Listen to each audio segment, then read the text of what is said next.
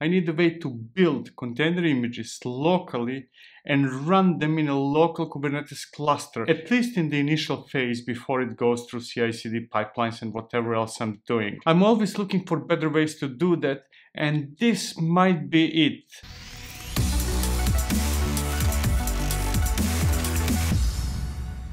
Let's explore Rancher Desktop as a potential solution for building container images and running Kubernetes clusters locally. Can it replace Docker Desktop, Minikube, or whatever other alternatives we have right now? A while ago, Rancher came up with K3s, which is a brilliant Kubernetes distribution used mostly on edge devices, and that's not something that most of us need.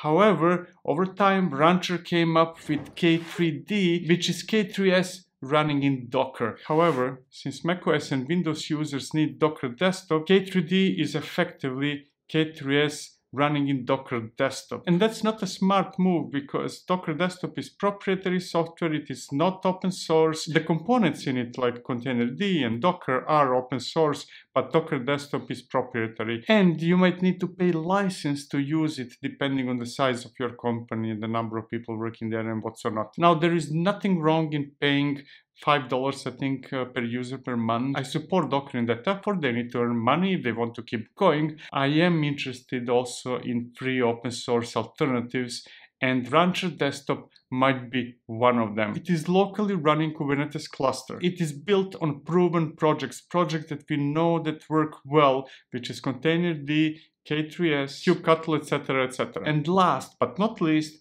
it has the ability to manage container images, to build container images and to push container images. If you combine those two, management of container images, meaning building and pushing, and Kubernetes cluster, and both of those running locally, we have most of the things we need for local development, excluding some IDE like Visual Studio Code. In one of the previous videos, I explored Minikube as a potential alternative to Docker Desktop, which gives me just that. It allows me to run a local Kubernetes cluster, and it allows me to run Docker, which enables me to build and push images, and that was kind of a perfect solution. But it has some downsides as well. Specifically, it doesn't have a graphical user interface, which you might or might not need. Anyways, this time I want to explore Rancher Desktop as a potential alternative or a better solution to Docker Desktop or Minikube or any other solution that allows us to run local Kubernetes clusters and manage container images. So let's get going and see how it looks like. To begin with, I will go to the releases page of the project and download the binaries for my operating system, which is Darwin or macOS. I will use the DMG installer. You can do the same thing by just downloading the binary for Mac or Windows. In any case, go to the releases page, get the release you want, and install it, or just move the binary to the path, and you will have Rancher Desktop up and running. And that's the graphical user interface. There isn't much to see there, it's very basic, but there are a couple of good things. Specifically, you can select which Kubernetes version you want to use. And that's awesome because your local Kubernetes cluster can match the one running in production, and the closer you are to production, the better when working locally. That's one of the things that you could not do in Docker Desktop. You could not select which Kubernetes version you want to use. As a matter of fact, Kubernetes in Docker Desktop was never good because it was bundled with Docker Swarm and created some kind of a strange monster. But this is not the time and space I will speak good or bad about Docker Desktop. What matters is that you can select Kubernetes version, you can tweak memory, CPU, and a few other things. On top of that, you can select which supporting utilities you want to install. You can choose between Helm, Kim, and kubectl. If you already have those tools, it will recognize them. If you don't, you can just check that checkbox and it will install them for you. You probably know what Helm and kubectl are. I mean, if you're using Kubernetes, you must know what they are. But what might be new is Kim. So select Kim, make sure that it is installed, because we are going to use it soon, very, very soon. We can see the list of images that are available in that cluster. I'm not sure you need that, but hey, there it is. You can manage those images, you can probably delete them or do something with them. I don't think that part matters. I don't think it's very useful. What does matter there is Kubernetes settings. That's the only part of this graphical user interface that I think might serve some purpose. I might want to select Kubernetes version, and I might want an easy way to install the tools I need, which is Helm, kubectl, and mysterious tool called Kim. Now, there is one potential issue. In some cases, Kubernetes cluster did not want to start on my machines. On my iMac with Intel chip, it works like a charm. On my new MacBook with M1 chip, with ARM chip, it did not work. There are a few open issues in the GitHub repository of the project, so I'm not the only one experiencing those problems. So you might want to be aware of it. It does not really work always everywhere. So you might be lucky or unlucky, I don't know. In one of my machines it works, in the other doesn't. The technology behind Rancher Desktop does work on M1, unlike Minikube that does not work there. So if you are having M1 chips, then Minikube is not an option for you. You must go for Docker Desktop or Rancher Desktop. Both of them should work there, even though there are bugs. Let's start by confirming whether local Kubernetes cluster works. I will output the nodes, and yeah, that works correctly. And let me output the pods, not only to check whether Kubernetes works, but also to see what's inside by default. If you're familiar with K3s or K3D, this is it. That's more or less the same thing. This is K3s's Kubernetes distribution together with traffic running in a local virtual machine, and that virtual machine is based on Lima. It's a virtualization solution for desktops or laptops, and that's what's powering Rancher Desktop. In other words, when I started Rancher Desktop, I got a virtual machine, and inside of that virtual machine, I got Kubernetes based on K3s and with traffic, and I should be able to build container images, but we are yet to get to that part.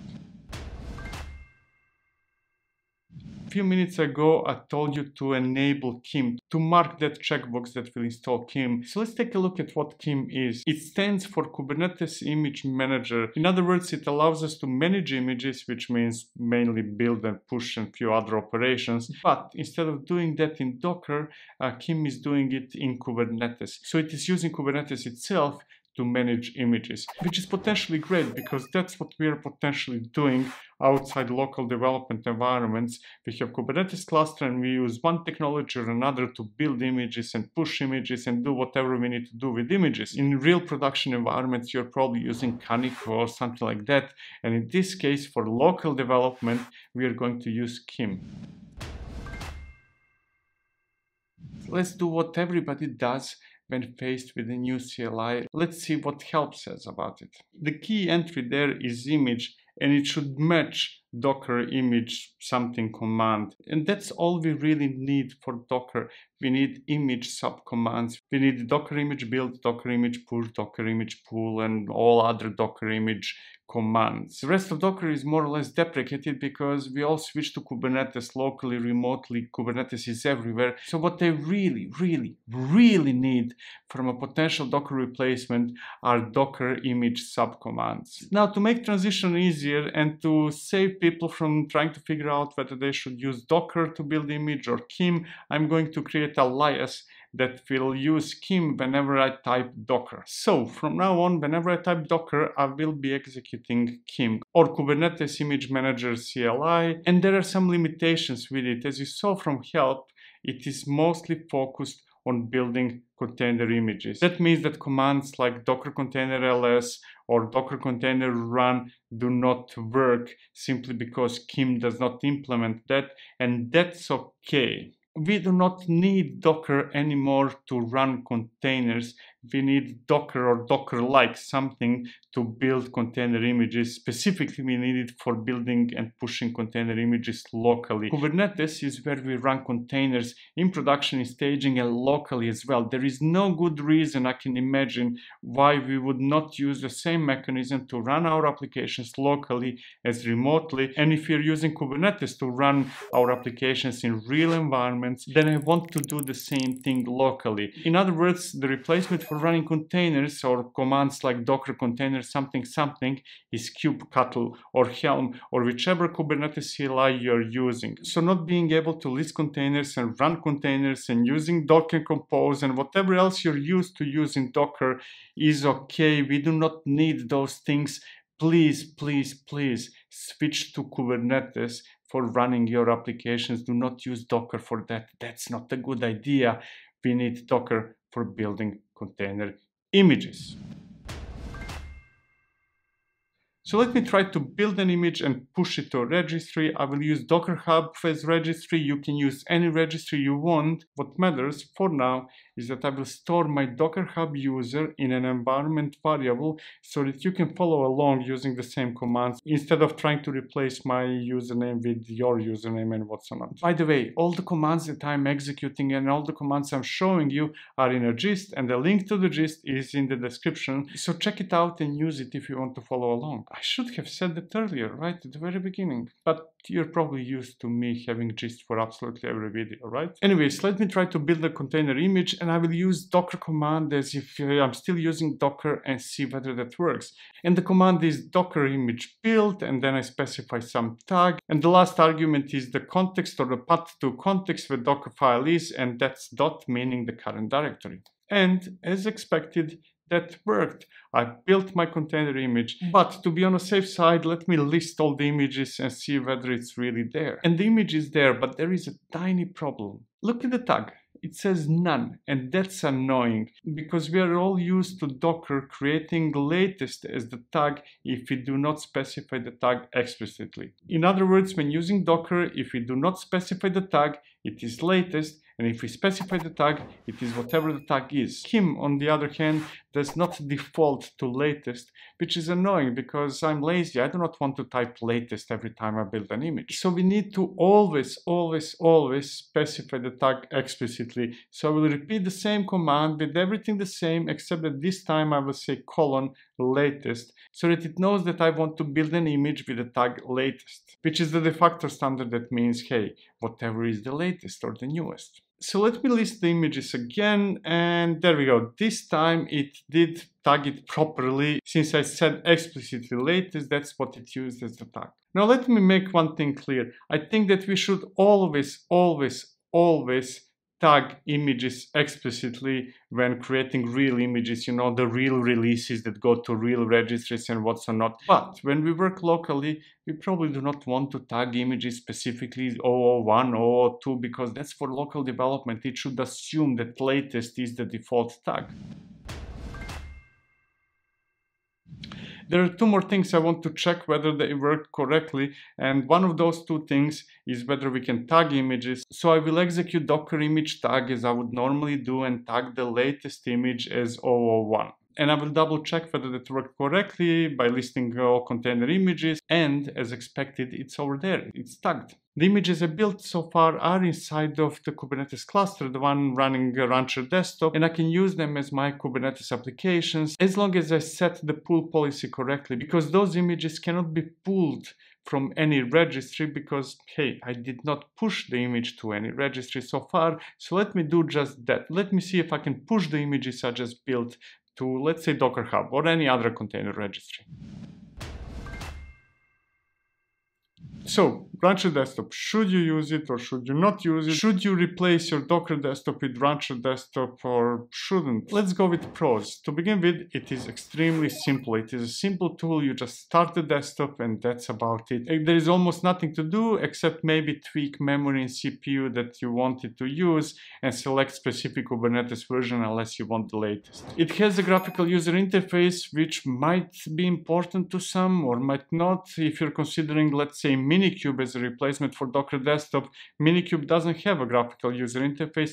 This one does. Maybe there is a project that can do it for Minikube as well. However, it doesn't come as part of the core project, so you might want to look elsewhere. In any case, if you need graphical user interface, it's there, so that's a bonus, that's a plus. And finally, I need to stress this one more time. It is extremely easy to select Kubernetes version you want to use. And that might be a good use case for graphical user interface because it is so much easier to select specific version you want to use than trying to remember to specify specify through CLI, let's say with Minikube, hey, I want this Kubernetes version. Those are the pros. Let's talk about cons, because the list of disadvantages is kind of larger than the list of advantages. It is a new project full of missing features of bugs. We saw only a couple of them, like building an image without setting the tag explicitly does not produce the latest tag. It did not work on one of my laptops, and I'm sure that all those things will eventually be fixed. But for now, Kim is green. Actually, there are two parts of Docker Desktop. There is Docker Desktop itself, which is fantastic, and it is battle tested because it is based on the technology that works and works really well. There is K3s and Traffic and a few other components, so I have full trust in stability and usefulness of Rancher Desktop. My problem is with Kim. Kim is too green. It is not ready to replace Docker itself. And that's why I still think that Minikube, watch the video, it's in the description. Anyways, I still think that Minikube is a better solution simply because Minikube is a way how to run Docker engine in a virtual machine and interact with that Docker engine with Docker CLI. So I'm not changing the technology. I know that Docker works and I know that it works well, or at least better than alternatives. And that's what makes me like it more than Kim, which is still too new. What else? Yes, I cannot start Rancher Desktop from CLI. I do not like running it always, forever and ever, because it is using my CPU and memory for no good reason when I'm not working with container images and Kubernetes and what's not. So I like the possibility of being able to create a VM, to create Kubernetes cluster, and to be able to build images when I need it, and then when I don't, just to execute some command that will destroy everything. Right now I need to use my mouse or trackpad to be more precise, go to the tray and say, yes, I want to shut you down. I just don't like using my trackpad too much. I like keyboard. And for me, being able to start it and stop it or create it and destroy it from CLI is very important. For you, it might not be. You might prefer doing everything through graphical user interface. And in that case, this argument, this negative point is really invalid, doesn't matter. So, is this a good replacement for Docker Desktop?